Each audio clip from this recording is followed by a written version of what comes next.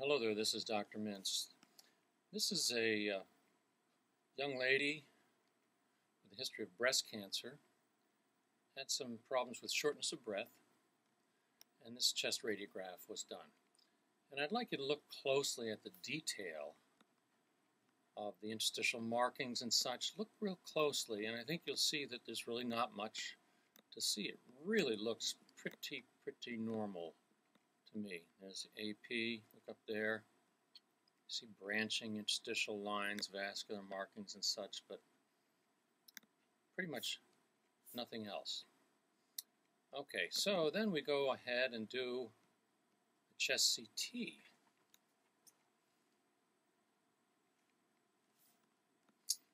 Let's see how this looks here. Lung windows.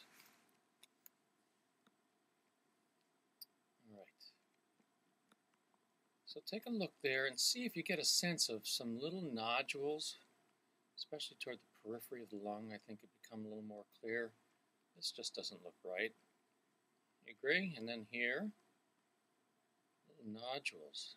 And look down here, they're not just little vessels. You can tell they're just kind of a nodular kind of pattern. Things like this, those two little nodules there. Okay, let's look in the axial plane now.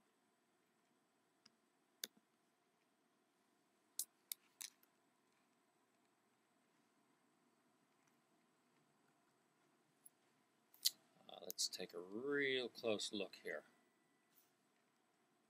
Okay, so the more you look, the more you see. There's one. There are two here. Maybe one there. That could be one. Here's one for sure right there. One here, one there. And look at these. There are like 6 or 8 of them right there. One right out there. Lots of little nodules. So this is just an excellent demonstration of how much more clearly some findings can be demonstrated in the lungs themselves on chest CT compared with chest radiograph.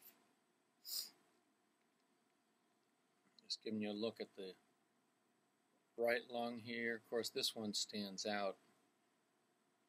But besides that one, there are a number of other little nodules. So I'm concerned that these are all metastases, metastatic deposits from the patient's breast cancer. And that's it for now.